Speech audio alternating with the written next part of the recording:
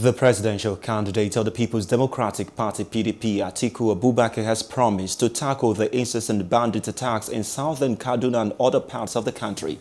Atiku made the promise during a visit to southern Kaduna, where he met with religious leaders and other stakeholders led by the founder of Throne Room Ministries in Kafachan, Apostle Emmanuel Kure.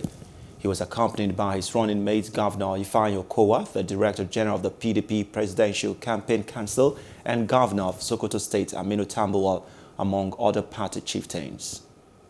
Basically two. One, I've come to celebrate, with Apostle Kure on his 60th birthday. And then secondly, to commiserate with the people of Southern Kaduna over the recent, disturbances here.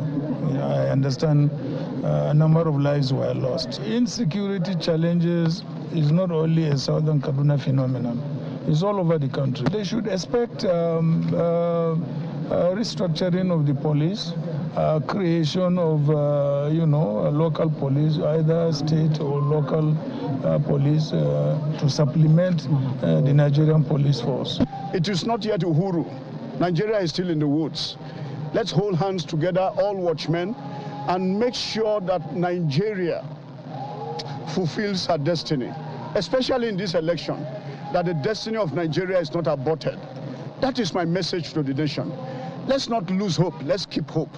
For God is going to still show himself in these elections for the future of Nigeria. 2023 is a major year of blessing. Hello, hope you enjoyed the news. Please do subscribe to our YouTube channel and don't forget to hit the notification button so you get notified about fresh news updates.